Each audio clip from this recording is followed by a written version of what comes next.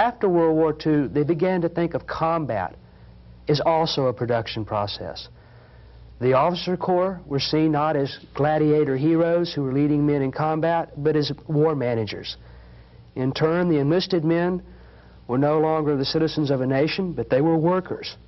Managers and workers worked on a production line to produce deaths, and the product then was enemy body counts. From an American perspective, if the only thing that counts in warfare is technology and economics, both in your economy and how you translate your economy into your military, then it was impossible for us to lose.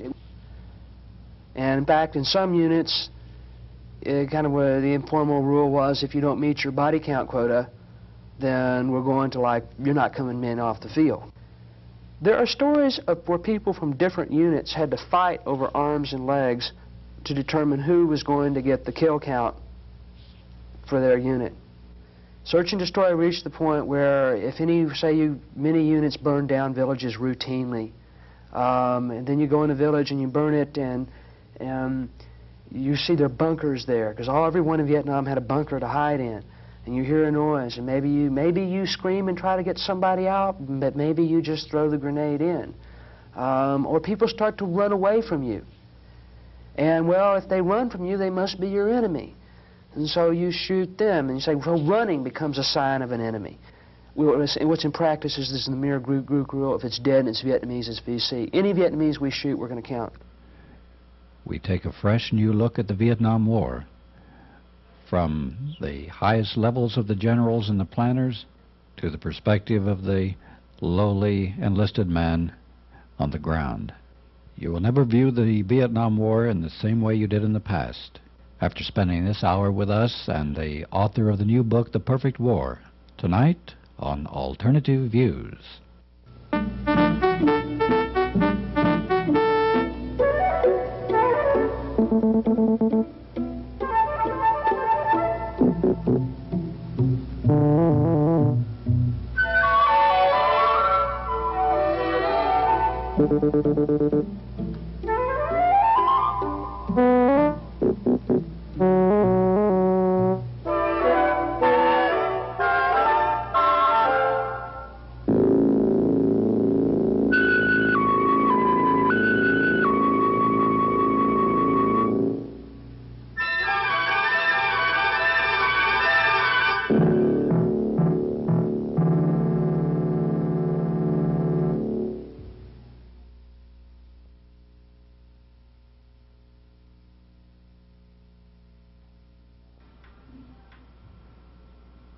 Sighting down the long barrel, I wait till front and rear sights form a perfect line on his body, and then slowly squeeze the trigger.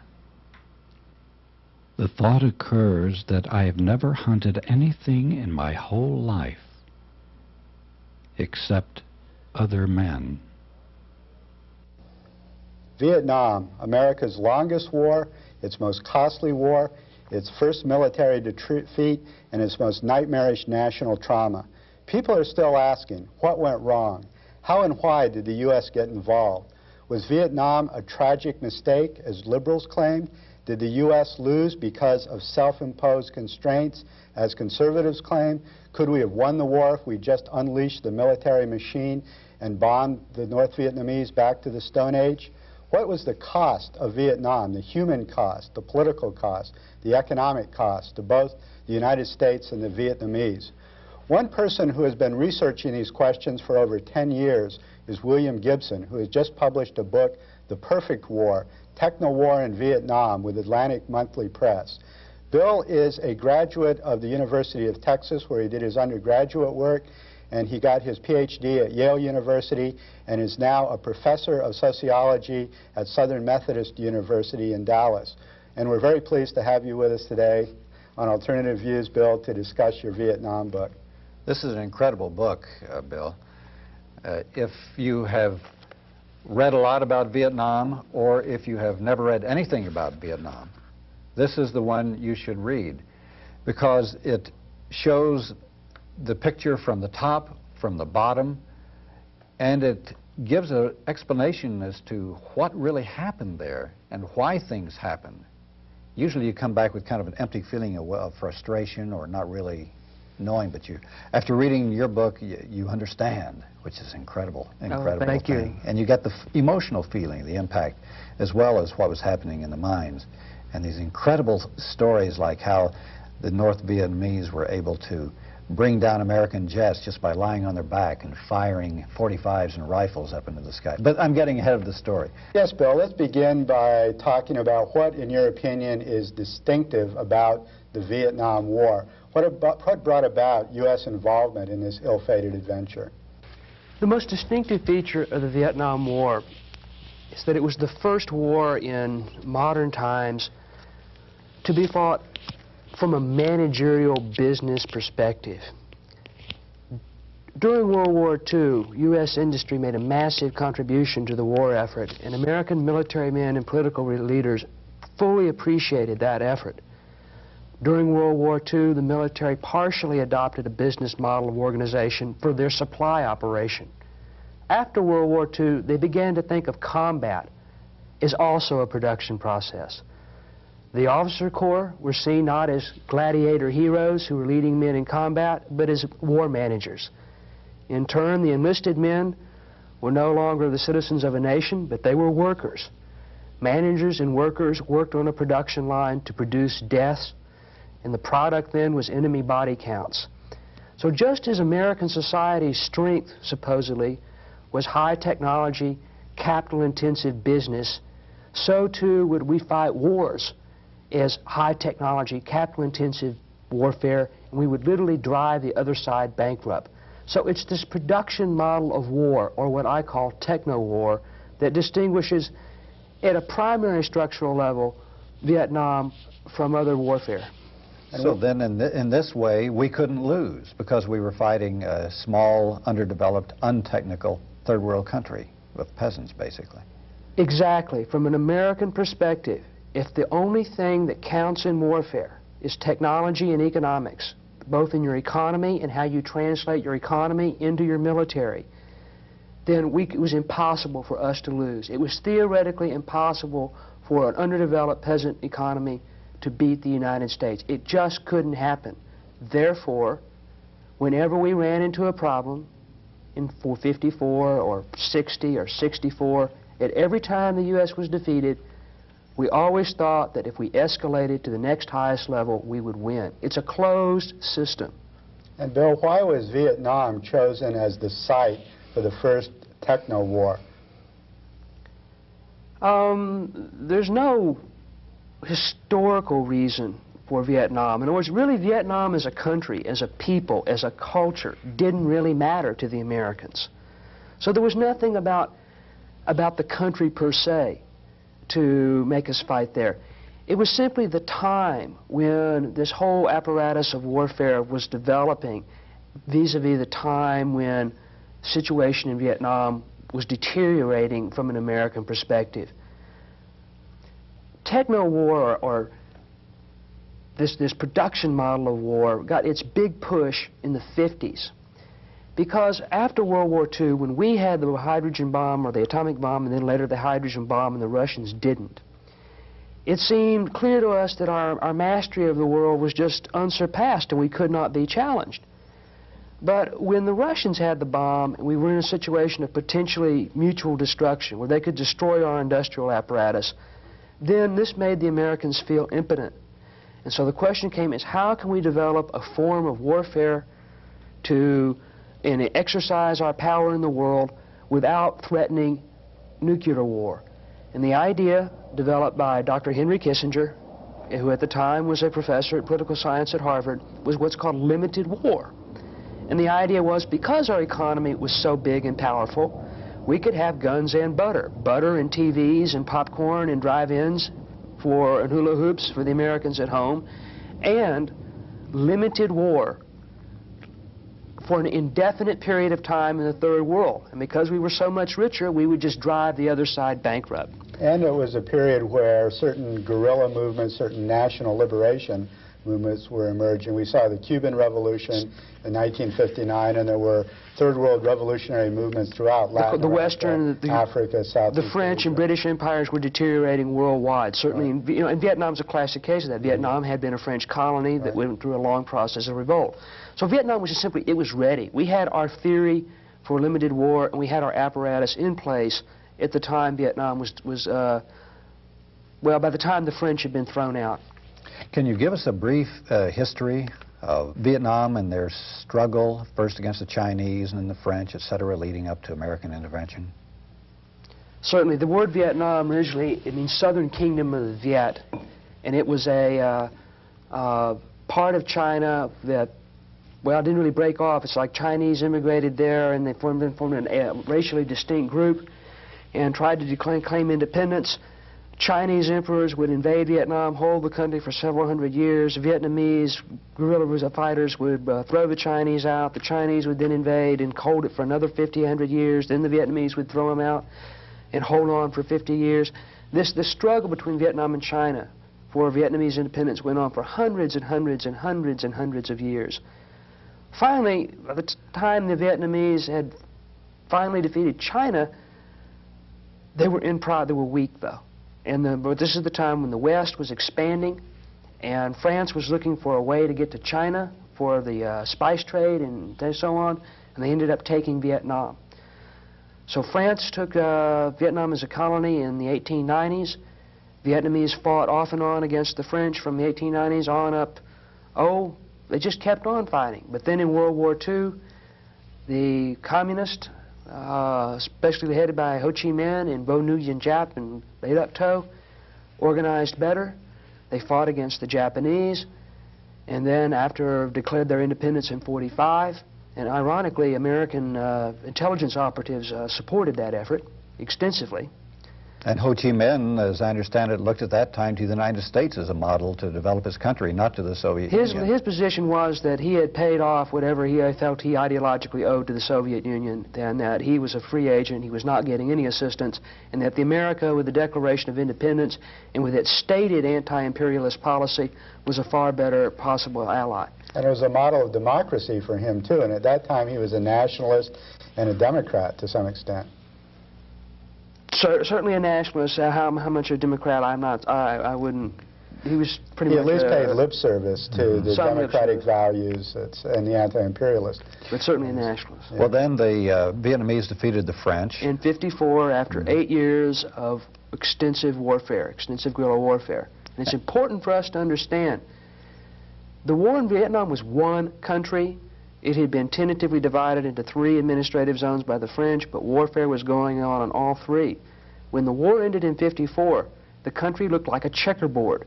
Some French in the north, some Vietnamese or Viet Minh in the north. Some French cities held in the south, other areas held by the Vietnamese communists. North and South Vietnam didn't exist. It was only a checkerboard. But then, at the Geneva peace talks in 1954, there was a land swap. Vietnamese forces moved north, French consolidated their forces in the south. A line was drawn, a provisional administrative boundary, not a national boundary, not a political boundary, an administrative zone boundary. And the idea was the country would be divided for 2 years and there would be international elections in '56. There were no such elections. The United States moved in. But what's important to understand, this idea of North Vietnam as a separate country that invaded South Vietnam is wrong. There was no North and South Vietnam as 2 separate countries. That was it was a checkerboard at the end of '54 that got changed. And what happened in the South to begin the resistance struggle? In '54, the Viet Cong in the South were told to put down their guns and that they were going to engage in political struggle for 2 years in preparation for the '56 elections. That became extremely dangerous. Diem, the man the Americans put in power, immediately went after and hunted down most of the communists, leftists, Democrats, nationalists. In other words, Diem and his family ruled Vietnam pretty much as a dictatorship. And finally, by the late '50s, the local communist and guerrilla and socialist and democratic apparatus was taking casualties so badly that they had to renew the armed struggle to survive. And so simply then the Southern cadres put pressure on the North, on the Communist Party, to like reopen the military front and have a joint political and military strategy as opposed to simply trying to wait for international intervention or by the United Nations or something. So that's the origin of resistance. And what was the U.S. response to this then? Well, the response was quite simple. This is when the Green Berets, who had originally been formed to parachute into Eastern Europe to organize guerrilla movements in Eastern Europe, got reformulated as counterinsurgency experts, and they were sent to Vietnam by President Kennedy in 1960. There was also a massive increase in CIA operations. The whole idea of covert warfare, remember, in counterinsurgency warfare, remember we had failed at the Bay of Pigs in 1961? Mm-hmm. And so the idea was that we must become experts at fighting these wars of national liberation, and that we must have new warrior technicians who could intervene in underdeveloped countries and fix things. And the Green Berets were one branch of fix-it men, CIA operatives were another, various logistics people, economists were others. Mm-hmm. We should remember, let's understand the class structure of Vietnam. It's a poor rural society. Most of the people are landless peasants or own very small plots of land. They're under subsistence agriculture, where a large part of their crop goes to the landlord. A small landowning class, most peasants are Buddhist with practiced elements of Confucianism as well. A small landowning class, many of them refugees from the north, many of them Catholic, controls the nation's wealth. So Diem and the government, Diem, uses then the army as a mechanism to collect rents. And during the first war against the French, the Viet Cong had redistributed the land to the peasantry. So when Diem came to power in '54 with the army and acted as agents of the landlord to collect years of back rent, essentially the internal class polarization increased one more time. And drove people of the Viet Cong into revolutionary perspective. Exactly. And then Diem had to use more and more repression as a result of the dissatisfaction of the... And the repression in turn meant that in essence that the Viet Cong or communist forces felt like they had to resort to armed struggle again. So this is why you made your statement in your book that Diem had an army, but he was not a government.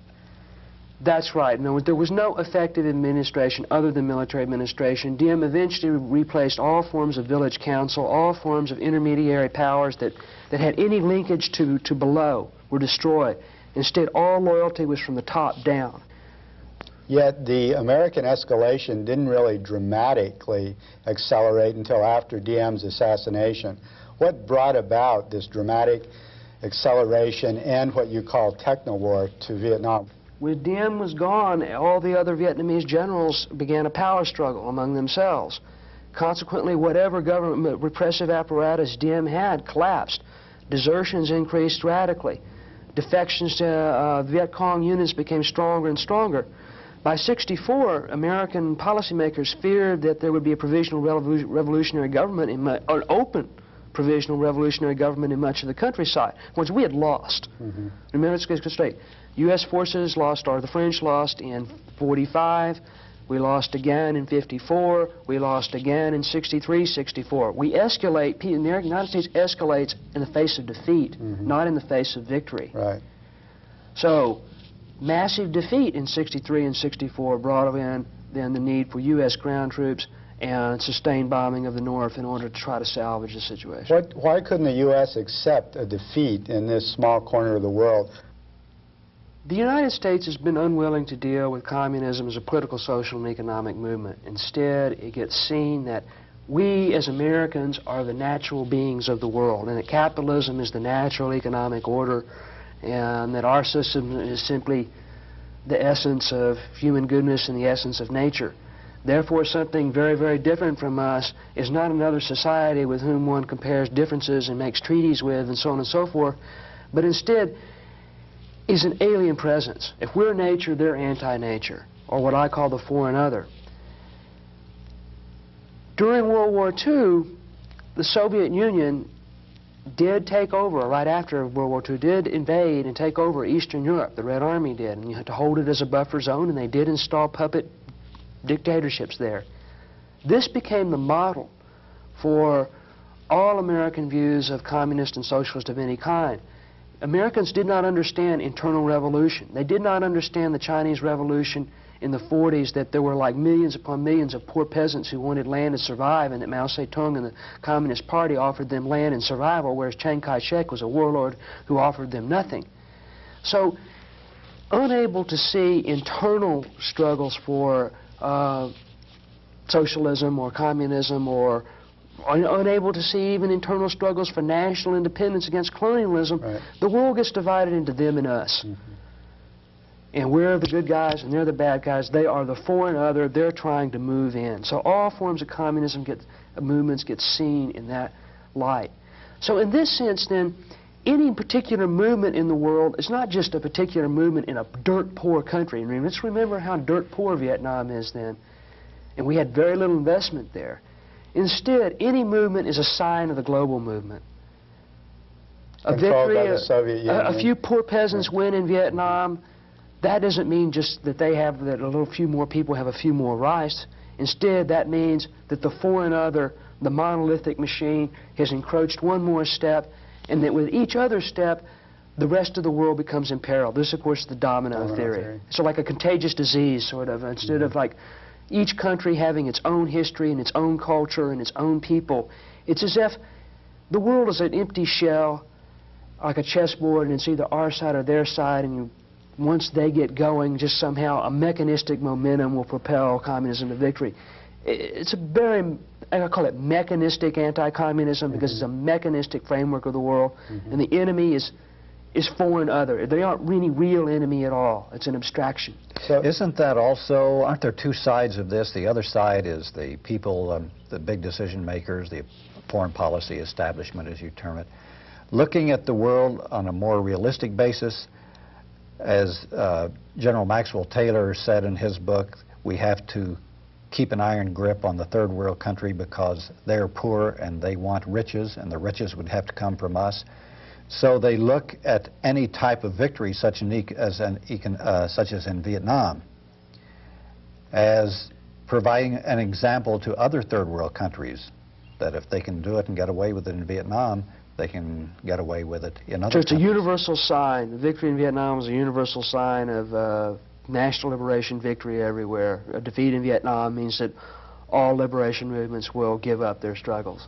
So, Bill, given the fact of this military-industrial complex in the United States that had built up a new military machine and model of warfare, given the mechanistic anti-communism that was motivating the foreign policy decisions of the U.S. foreign policy establishment, and given the collapse of the Diem South Vietnamese government in Vietnam, it was almost inevitable that U.S. involvement would intensify, that this war was not an accident, that this war was not just a policy mistake, but it was a consequence, basically, of U.S. foreign policy and U.S. industrial and military development since World War II. That this was the test case. This is where they had to test their war machine and stop communism. I really want to stress together that one of the principal arguments I'm trying to critique in my book is this notion that we just made one mistake after another, that nobody was really responsible for anything, that things just sort of slipped up. You don't go to war that way. You go to war far, far in advance. In '64, when Johnson was making announcements about the Gulf of Tonkin and just sort of like how it was a surprise attack, which it wasn't, and in early '65, when they were making announcements to the American public that maybe we'd send a few thousand more troops to Vietnam, they fully expected to send 200,000 people by the end of '65, another 100,000 by '66, and another 100,000 by '67. The estimates were already there that it'd take 500,000 men.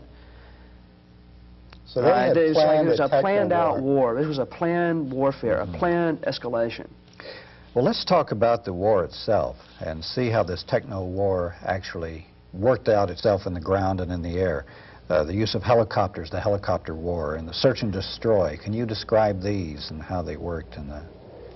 Well, let me quote a very famous general, Julian Ewell. Generals write books. They're kind of like academicians. They need to write to publish in order to get further promoted up the hierarchy. We normally don't believe that, or think that way, but it's true. And to justify their actions. And just to justify their actions. All right, Ewell's book is called Sharpening the Combat Edge, the Use of Analysis to Reinforce Military Judgment. It's published by the Department of the Army. And in the first chapter, Ewell says that we could compare search and destroy operations in Vietnam to an assembly line. Wow. That it was literally a war factory, and that the objective was unlike a World War II or World War I, where you have a continuous front going on thousands of miles, and you have major offensives and then a counteroffensive and then a lull. In Vietnam, it's a factory. You turn the factory on, you let it run full blast all the time, and that's the managerial problem. How do you just allocate your resources given the fact that you've already decided to run at maximum capability? To produce body counts. To produce body counts.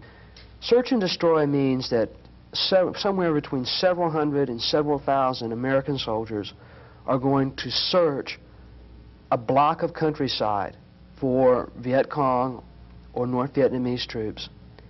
And they're going to try to engage them in combat and, of course, and destroy whatever troops or whatever supplies they capture. In theory, it's strategic offensive, meaning it's a way to put the Viet Cong, make them weaker, to put them on to hunt them down. It's as if we're hunters and they're the prey. The objective is to kill the enemy so fast that we reach what's called the crossover point. This is General William Westmoreland's term.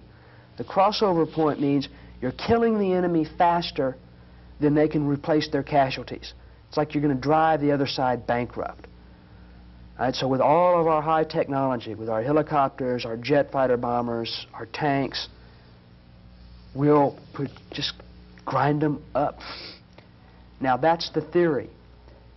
The practice of search and destroy often turned out very differently.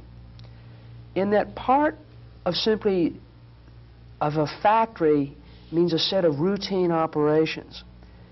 And these routines were quite visible to the Vietnamese. For example, we just didn't all of a sudden show up unannounced into an area and begin the search. Instead, you had to, reconnaissance planes had to go over it. Artillery guns had to shoot smoke rounds into the jungle, into the landing zone, so that all the other artillery guns could sight in so they could fire protective artillery strikes around the landing zone. If you're any kind of Viet Cong commander, if you see a smoke round coming up in the jungle, well, you know that the Americans are getting ready to launch a helicopter assault. There aren't that many clear areas in mountainous territory or in swamps or in jungle. You can tell where the landing zones are. So many times the Viet Cong commanders had a very substantial advance notice upon when the Americans were going to begin an operation. Consequently, they had the choice: do we run and hide, or do we ambush? The Americans then land. The first wave takes the landing zone. The second and third waves bring in more artillery. If you're a Viet Cong commander, you get out your compass and your map. You draw a circle, a radius on their map, and that will tell you, because you know that American artillery, 105 millimeter howitzer, has a 10,000 meter radius. So you know that the Americans will not march further outside the range of their howitzers, so you can tell where the Americans are going to march. Do you run and hide, or do you fight? So the same kind of principle goes on. It's in essence, they knew where we were, but we did not know where they were. And they had the initiative. They then had the initiative. It's their terrain. It's their terrain. So even by the military's own statistics, roughly 3/4 of the battles in Vietnam were initiated by the Viet Cong and NVA, meaning they ambushed U.S. forces and could make a decision. Also, most battles ended when the Viet Cong and NVA wanted them ended. They could initiate contact and break contact. And those are two crucial definitions of combat initiative. And your other statistic that only in 2% of the search and destroy missions did we actually make contact, original contact with the Vietnamese. So it was their choice the whole time. And as I understand, the soldiers themselves on the ground, they didn't like this because they were the ones who would have to take the casualties first to lure the Vietnamese into battle, so that then the Americans would know where to send the planes and where to send the artillery. You send out a patrol in order to get it ambushed, in order to mark a target with a smoke rocket from a helicopter, or so that then the jets can come in and napalm the area. In other words, you have to get ambushed before you can find the enemy. You know, when I began my Vietnam research, I had a hint that I was going to find a very cavalier attitude towards whether or not Vietnamese lived or died. I was surprised to understand the command's attitude towards their own soldiers. But let's think about it. We're talking about a production model of war again, or Technowar. These are the U.S. war managers. These are the U.S. war managers. Okay. We have a draft. We can replace all the labor that we lose can be replaced. And indeed, it's like migrant labor force. We're almost sort of like, say, we had a farm when you bring them in for a year, a year or two of duty. They're mostly blacks and Chicanos anyway. Quite all, well, not most, but a whole lot of them are. They're poor, working class whites. The idea was, so what if they walk into an ambush? We take some casualties that way, but then we'll call in our airstrikes and call in our artillery fire, and we'll use our technology then to get the body count. So, in essence, the ground troops were bait. They were being sent out on operations to be ambushed. And that's not a good way to survive in warfare. Night movement. That was suicide. That was one of the worst patrols you could ever go out on. The purpose of it was for you to walk up on Charlie and for him to hit you, and then for our hardware to wipe them out. We were using scapegoats to find out where they were. That was all we were. Bait. Hell, they couldn't find Charlie any other way. So they loved us to run into a whole bunch of them. That way they could plaster him and they'd have a big body count. Then the general gets another goddamn medal and a big promotion. Let's also note again, the highest officer routinely on the ground during Vietnam was a captain. A captain was a company commander. A company had at most about 140 people in it. That would be at full strength. Most combat units never operate at full strength. Everyone above captain's level, a battalion commander is the man who commands 4 companies. All battalion level officers, brigades have several battalions, divisions have several regiments or brigades. All the rest of those choppers, all the rest of those commanders are in helicopters, flying at minimum at 1,500 feet, because 1,500 feet is the maximum range of a .50 caliber machine gun when used as an anti-aircraft weapon, which until the latter part of the war was the largest anti-aircraft weapon the Viet Cong had. So the managers were relatively safe in this process, whereas it's the workers who are suffering the occupational safety hazards on the ground. Was it a success in terms of the numbers and the body counts? Did they actually, in their own inhuman logic, succeed, or were the costs greater than the benefits, even in terms of their own logic? Several things happened. For one, all the American commanders and helicopters communicated in uncoded English to their subordinate officers and ground troops. The Viet Cong and NVA were able to buy American radios on the black market and capture others. They routinely listened in into all the orders. There are many stories of people of Viet Cong hearing American orders and then taking actions to circumvent them. So the sheer arrogance of, we're in our helicopters, we have all this stuff, we don't have to care, we don't have to pay attention to our enemy, that ended up costing American lives. So that part didn't work. It took, within a year or so, by late '66 or so, the Viet Cong and NVA knew how long it was going to take an American airstrike to get there. Now sometimes they could make a terrible miscalculation and get caught out in the open. But an astute enemy commander could make a reasonable judgment on how long he could stay in combat before he had to run like hell, because the F-4s or the Hueys or the gunships were coming after him. So a lot of times ambushes would be quite brief and the enemy would break off contact. Well, we've mentioned body count a couple of times. Let's get into that and the whole framework of corruption and lies and cover-ups that occurred in the U.S. It's simple from what we've followed so far. If the success in war is purely an enemy body count, yes, because we're trying to drive the other side bankrupt, and let's presume that, oh, you and Doug are, I'm a general, and that, like, your lieutenants are captains, right? Maybe you're a company commander somewhere. You're under pressure. I'm under pressure to produce a body count, and as a colonel, let's say I'm a colonel battalion commander, if I don't meet my quota, my career's over with. I'll be relieved of command, and if you're relieved of combat command, then your ticket up the hierarchy is gone. So I'm going to squeeze you. And in fact, in some units, kind of where the informal rule was, if you don't meet your body count quota, then we're going to, like, you're not coming in off the field. We'll just leave you. I will bring you some more ammo, some more food, some more water, but don't expect, you know, you've got to, like, produce the goods. I knew if I came back without a body count or at least a prisoner, I'd get my ass chewed. So I kept the patrol out. Well, I talked to to many soldiers who were wounded, the ones I saw in Japan, and they told me that some units were given a quota for the week, and if they didn't get it, they were just sent right back out again. All right, you're under pressure. You're under severe, severe pressure. So what do? Well, you can do several things. One, you can just invent a body count. You can just out of the thin air and just like, say, call up and have tell everyone in your unit, tell your entire class there at UT to fire off their M16 for a minute, called a mad minute, and call up on the radio and report that you have a body count of 30 or a body count of 5 or something like that.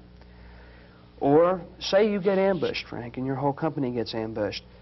And you call in an airstrike and you call in an artillery strike, and there's an armored unit nearby, and you actually have an engagement and you find some enemy bodies. Well, what are you going to do? Well,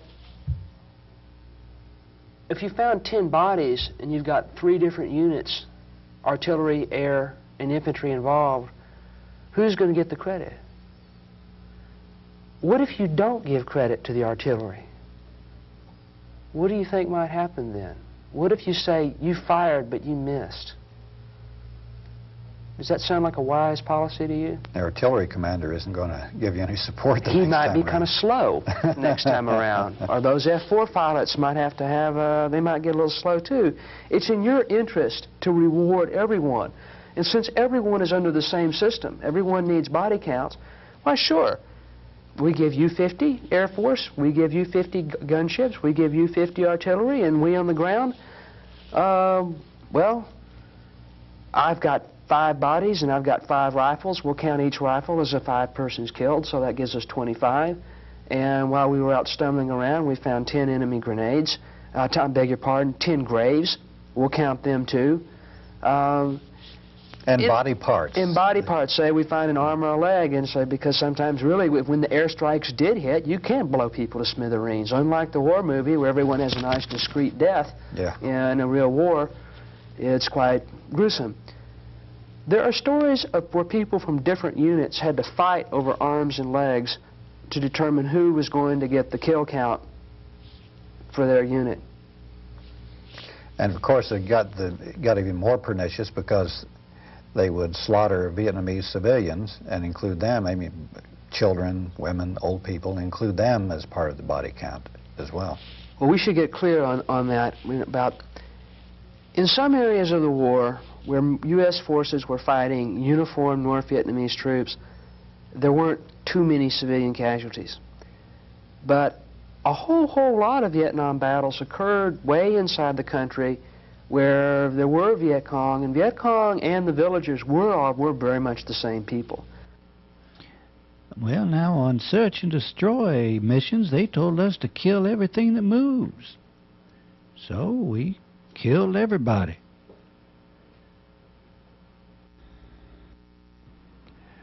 Well, I just happened to be standing alongside the officer when the radio man said, "Look, sir, we've got some children rounded up. What do you want us to do with them?"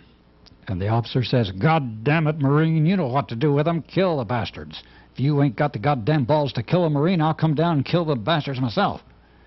And the Marine said, "Yes, sir," and hung up the phone. And about 2 or 3 minutes later, I heard a lot of automatic fire and a lot of children screaming.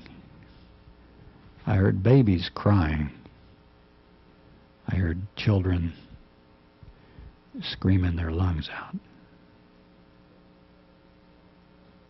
Search and destroy reached the point where if many units burn down villages routinely, and then you go in a village and you burn it, and you see their bunkers there, because everyone in Vietnam had a bunker to hide in, and you hear a noise, and maybe you scream and try to get somebody out, but maybe you just throw the grenade in, or people start to run away from you, and well, if they run from you, they must be your enemy.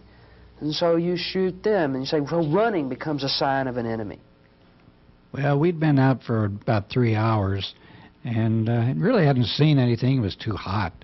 But then I saw this figure in black pajamas running along a paddy dike about 300 meters ahead and to the left. And, "Oh, hey, I got one," I hollered. 10 o'clock, he's mine." Then I muttered the warning to halt, regulations. "Don't lie, don't lie." So I dropped to one knee, squeezed the trigger. Crack! The figure in black went flying like a piece of paper in a gust of wind. "Ho, we got some," Morgan shouted. "Nice shot, baby, nice shot," said Newcomb. When we reached the body, I nudged the corpse face up with my boot.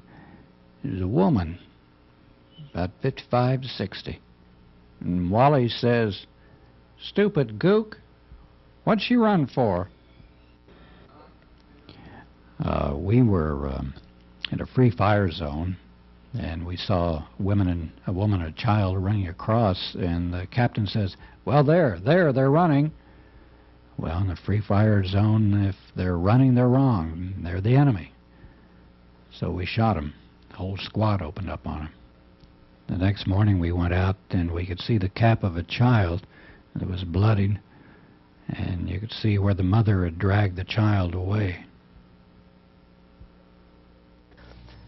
Troops they're afraid, they're trying to survive, they're in a desperate situation, they're under a high pressure to produce a body count. So yes, we got into sustained slaughter of Vietnamese villagers.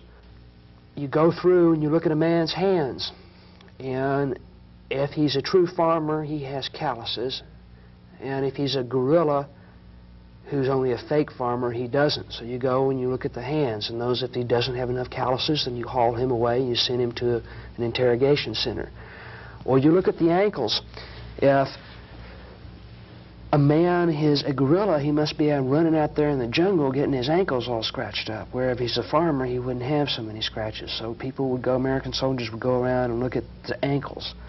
Or if he's a guerrilla, if you're a farmer by day and a fighter by night, you must not be getting much sleep. So you've got to have circles under your eyes. So U.S. soldiers would go in and look into the eyes of the Vietnamese and try to decide how many bags they had, and then if you have too many bags, you get hauled off. It was not our country. It was not our culture. We did not speak the language. And by the American way of looking at war, language, culture, history, class structure, these matters didn't matter. What mattered is we had the hardware and they didn't. Well, as the pilot of a helicopter gunship, we had a rule about the use of evasive action. Anyone taking evasive action could be fired upon. They never explained why, or even what it was. But anyway, there was one incident I recall where we flew over a large rice paddy, and there were some people down there working in the rice paddy, maybe a dozen or 15 individuals, and we passed over their heads. Well, they didn't take any action, but we could tell they were nervous. But they didn't try to hide or anything. So we hovered just a few feet off the ground among them with our 2 helicopters, and we turned on our police sirens. And boy, when they heard the police sirens, they started to disperse. And so we opened up on them, just shot them all down. Well, it was 6:30 in the evening, and still daylight, and they said there was some VC out there, and they called on us. So we fired out there and killed off 7 of them. Well, the word comes back to us that we killed 7 rice farmers carrying their hoes. They're trying to make it back to the village. You see, we'd set up this curfew, 6 p.m. to 6 a.m., and so it was up to them to be out of there by that time. But hell, they didn't carry any wristwatches. They didn't have any idea what time it was. So, yes, people got hauled away for interrogation and never came back. Yes, many, many villages were burned to the ground and blown up. And yes, many, many, many, many Vietnamese men, women, children, chickens, water buffalo, pigs, piglets, often were killed. Oftentimes when you went into a village, the stories are you shot everything. And burned the crops. And burned the crops. And that was... houses. Hmm? And their houses. And their houses. Boy, you know, if the people don't treat you right when you walk through that village, you can give them hell. Yeah, they give you that snotty look they can do. You know, they won't say nothing to you. And we expected them to run out and welcome us like that World War II type of stuff. You know, hey, hey, GI, hey. Well, as soon as we step outside the village, the captain radios in, "We're under heavy contact." Then right away, oh, those phantom jets start coming in and dropping them 500-pound bombs. The whole village is leveled. And we go on to the next village. And that is search and destroy. All this was, I guess, part of what you call the Mir Guk rule. Yes, essentially, if it's dead and it's Vietnamese, it's VC. You know, what it is armies have documents called rules of engagements that are supposed to specify when you can open up fire and when you can't. On civilians. Or on whoever, anyone. Right. But they weren't used much at all. Mm. Instead, other kind of rules happen. Like I said, if they run, they're an enemy. Mm-hmm. Or if they have black pajamas, that was one rule. Some units thought that any Vietnamese wearing black garb was the enemy. Of course, all peasants that wore that as their national dress. So there are all kinds of these fake rules that supposedly distinguish friend from foe. Mm-hmm. But all these rules were wrong in that we just didn't know the culture. They were kind of like fabrications that Americans invented to try to make themselves feel legitimate about who got shot. And but ultimately, people saw through this and said, look, what's in practice is this is the Mir Guk rule. If it's dead and it's Vietnamese, it's VC. Any Vietnamese we shoot, we're going to count. There's also the factor of racism, too. I wonder how much they would have done this if they'd been fighting Germans. Oh, it's probably much less. Of course, it says Guk, slope, slant, dink. One definition of a dead Vietnamese was believers.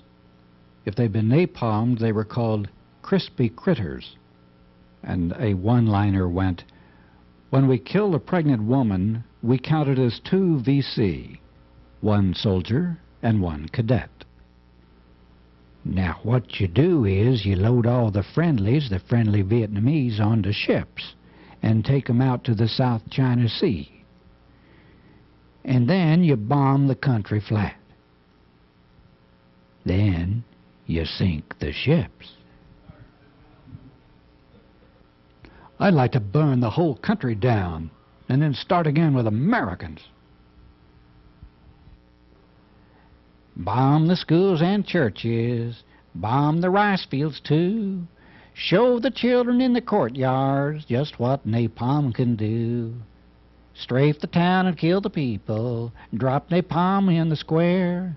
Get out early every Sunday and catch 'em at their morning prayer. Throw candy to the Arvin, gather them all around. Take your 20-millimeter cannon and mow the bastards down.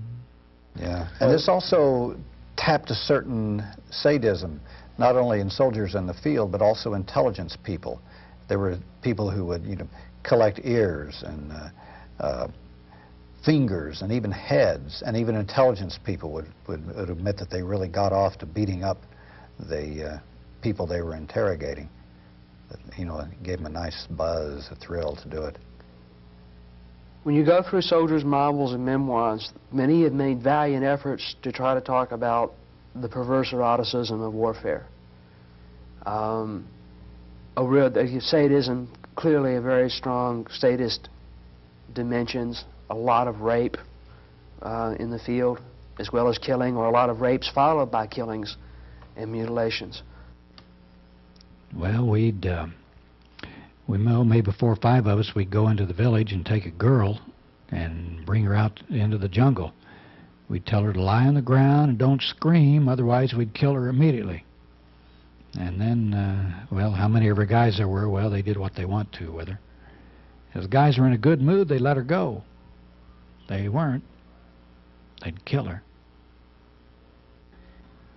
Well, the girls were unconscious after they'd been repeatedly raped. And then after they got through raping them, 3 of the GIs took hand flares and they shoved them in the girls' vaginas. The girls were bleeding from their mouths and noses and faces and vaginas. Then the GIs lighted the exterior portion of the flares, and they exploded inside the girls. Their stomachs just exploded.